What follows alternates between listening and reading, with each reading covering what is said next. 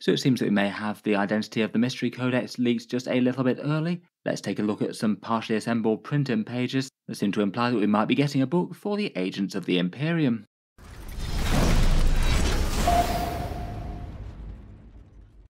Hello and welcome back to Auspex Tactics, where today we're talking about bits of Codex. And it seems that someone's been around one of the Chinese factories where the codexes get printed with a camera phone and leak some pictures to the internet.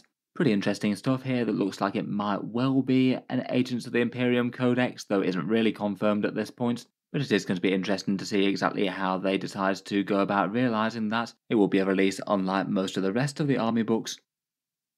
This all comes on the backdrop of Games Workshop's Codex reveal schedule. We know that the spring codexes are going to be Dark Angels, which we've already had, and then Orcs, Custodians, Tau, and Chaos Space Marines. The Tau Codex going up for sale via that Kroot Hunting Party box just this weekend. Feel free to check out the links down in the video description if you were trying to purchase that. A few of them might be able to get you that at a discount.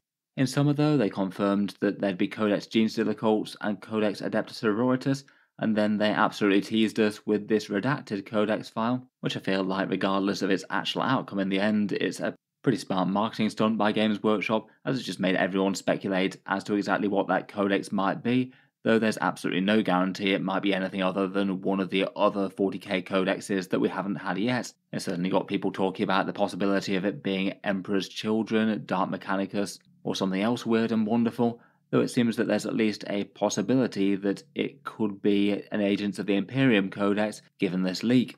I feel like that might well tie in with the fact that it's redacted. The Inquisition are kind of known for all that.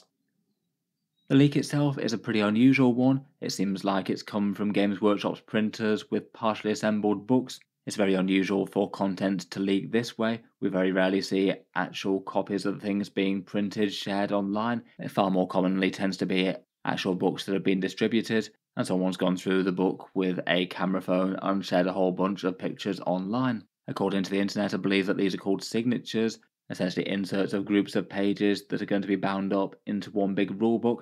The first couple of pictures on the top left and the top right are apparently for Age of Sigmar 4th edition, some pages talking about the Mortal Realms, and perhaps featuring some artwork of some Cities of Sigmar versus Skaven, I want to say. All very interesting, and that's basically a bit of an open secret now. I guess Games Workshop will officially announce Age of Sigmar 4th edition at Adepticon. Besides that though, there was one that didn't fit in with those two themes. There's also a copy of a really big spread of Warhammer 40k pages thrown into the mix, and it does look very intriguing. My guess is that these are probably unofficial leaks and aren't just Games Workshop doing some sort of 4D chess marketing type thing, though that does always get speculated about when you get slightly unusual leaks like this. Is this just all part of the hype train to have the community discussing what's next coming from Games Workshop, or is this someone who just wanted to share some fun cool stuff from behind the scenes?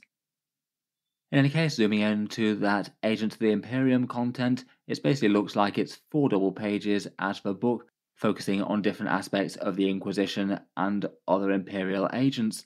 There aren't any rules or model pictures here, it's all lore stuff. Most of the text is far too far away and too blurry to read, but you can make out the titles. One says the Book of the Warp with Banish the Demon, all dressed up like a bit of an Imperial edict of some sort. And other than that, you can just about make out there's one page talking about navigators, the psychers who are used to guide the void ships through the warp, and the rogue traders, individuals trusted to map out unexplored space and potentially go about exploiting and harvesting what they find for the good of the Imperium. Otherwise, the artwork from the other pages looks like it's very Imperial. There's little cherubs and things, and various other Imperial skulls and creepiness. Maybe the other most interesting thing are the pictures on the bottom left. It looks to me like that's an Inquisitor in power armor, I'd guess. There's certainly some Inquisitorial items and sigils and things on the other person in the picture. The shield doesn't really look a million miles away from the Blade Guard ones, though I'd guess it's an Inquisitorial one. There are at least some miniatures that do have those kind of shields. Obviously, the exact content of this isn't 100% confirmed what it is yet, though it does seem that by far the most likely thing is the lore sections from an Agents of the Imperium Codex. That would easily make the most sense for having the Inquisition, Navigators, and the Rogue Traders all together in the same section. That is the umbrella that they fall under. I guess the other possibilities would be some sort of other publication that isn't necessarily a codex, maybe a campaign book. I guess perhaps technically a White Dwarf, though it doesn't really strike me as a magazine sort of excerpt, much more actual printed text and pages. Codex Agents of the Imperium is something that is kind of expected for 10th edition, though out of any of the codexes, it's likely to be the most different one to any of the rest. Previously, they've generally been in things like supplement books or campaign books or extra releases, though they did have a full Codex Imperial Agents back in 7th edition, the one that you can see pictured now, though I think that that was fairly rapidly outdated by the release of 8th. We basically know the main focus of the book is to be all the things that are in the Agents of the Imperium index document right now, so Inquisitors and their henchmen and support models like the Jokero, the 4 assassins, Vindicare, Calidus, Calexus, and Eversor, the rogue traders and their Voidsman-style kill team-ish kit that they have, and then the other squads they've released for the Imperium, the Adeptus RBTs and the Navy Breachers. Games Workshop's trend in recent years has generally been that if they don't sell a box set very clearly labelled as the actual unit name, they don't tend to offer it as an option for other armies, unfortunately. So I think that makes it less likely to see things like Inquisitorial Chimeras or Stormtroopers and things coming back. Though I feel like if you actually wanted to release a properly supported Imperial Agents book, I think it would be very, very nice to be able to take other fluffy things for the faction that they've been able to use in the past, have access to things like their own dedicated rhinos, chimeras, and perhaps make use of things like the Militarum Tempestus Scions from the Guard Codex, maybe. As I mentioned, I did think it was kind of likely that we would get this book release for 10th edition, given that it's one of the major indexes. I've now got to the point where they do have enough units that it's not just going to be a complete joke of a publication rules-wise. It still probably is going to be a bit thin compared with other factions, though. I guess we'll certainly get reprints of the stuff that they had in the standard Agents of the Imperium index right now, their allied rules for fielding alongside Imperial units, and I think it would be really interesting if they did give them some sort of own detachment to allow a bit more support for a core Agent of the Imperium army list, even if it isn't really supposed to be a major faction in Warhammer 40k like the rest. I think no one's really expecting the Agents of the Imperium to be carrying their full weight against other armies that just don't really have the certain tools they need to go toe-to-toe with full-fledged outright armies like dedicated anti-tank firepower and things. Even if the last balance update and errata did actually technically allow you to legally field them with no rule support, I think if they did do a detachment, it'd be really fun to see just like a bit of stratagem and enhancement access for things like the assassins with the Vindicare's special rounds they can fire, and perhaps some enhancements for the Inquisitors, as they're sort of like nominal leaders of the army. You'd kind of expect a bit more customization than they have, perhaps. I feel like you could genuinely make a pretty interesting detachment with the current 40k detachment system. You could have it where all the stratagems and special rules support Agents of the Imperium type units, but then have some detachment special rules that allow you some special allies included. Could literally be as simple as, say, you can say take up to half your force as Space Marines or Guard or similar. Or if they thought that was a bit too free range and unrestricted, maybe you could limit it to things like certain fluffy units like Deathwatch kill teams or allied Grey Knights. Seems like that could be interesting enough on paper. It probably wouldn't be actually as strong as fielding those armies in their own codexes, seeing as they wouldn't get supporting stratagems or special rules or things. All that'd be for the actual Inquisition type units. I feel like this is the sort of army where they don't need to be massively competitively balanced or whatever versus the field. They just want some fun fluffy rules that can allow you to field an army in game, even if they're not super tournament optimized or whatever.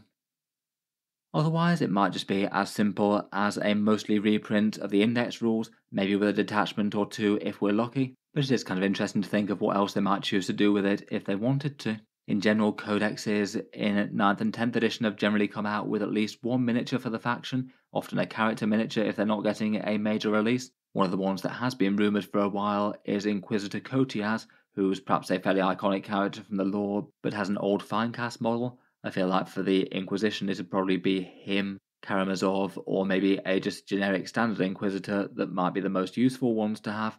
I feel like Kotiaz is at the forefront of the likelihood though, given that he had a rather major tease at the ends of the Arcs of Omen series, which was clearly a series written with model releases very much in mind, given featuring Angron and the Lion and everything.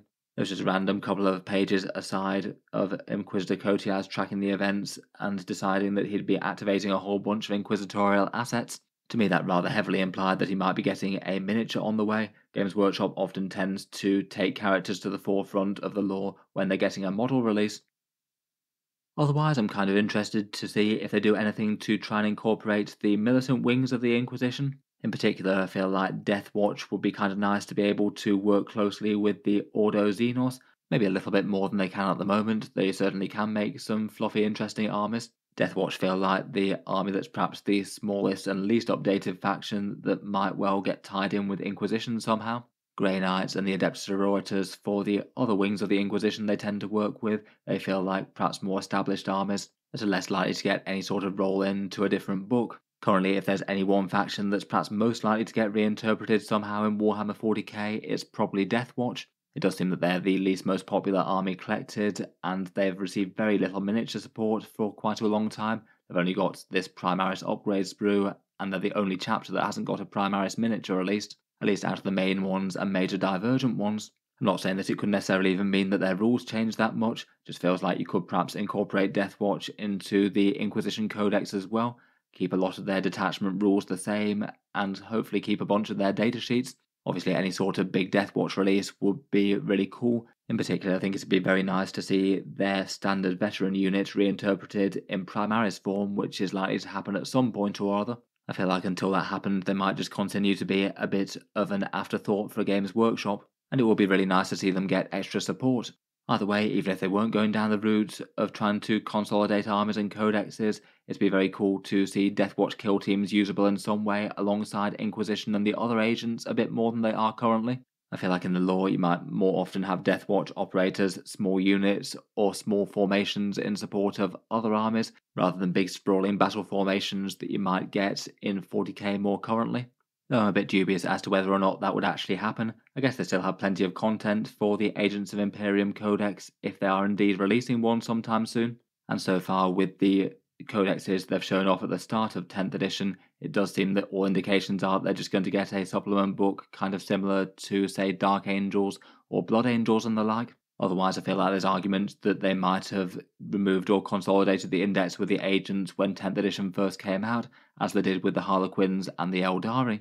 Let me know what you think though. I feel like a book release like this could definitely have a lot of interest in trying to reinterpret the Inquisition and the Death Watch into a new form. It would be very cool just to see an inquisitorial-centric army supported by their militant wings, even if it's not a super tournament optimized thing or anything like that, just as a fun fluff faction that people can put on the table. In any case though, look forward to hearing your thoughts on the leak. Do you think it does indeed represent an Agents of the Imperium Codex? And if so, do you think that that Agents of the Imperium Codex is indeed the mystery codex that Games Workshop had redacted? Look forward to hearing all your thoughts down in the comments below, as per always. I guess there's certainly a possibility we might hear a bit more in one of Games Workshop's previews sometime, and if and when I do, I'll be sure to cover it on the channel. Finally, if you have been enjoying all the videos on the channel, I would just like to mention that Auspex Tactics does have a Patreon page as well, and you can find that linked in the video description if you'd like to help support and keep the videos coming. Channel patrons do get a fair few advantages, seeing certain videos early, regular votes to see what sort of things happen next on the channel, and automatic entry into the regular prize giveaways with a chance to win some big model kits each month. If any of that sounds good to you, or you'd just like to help support, the link is down in the video description below. In any case, a massive thank you for listening, and I'll hope to see you guys next time.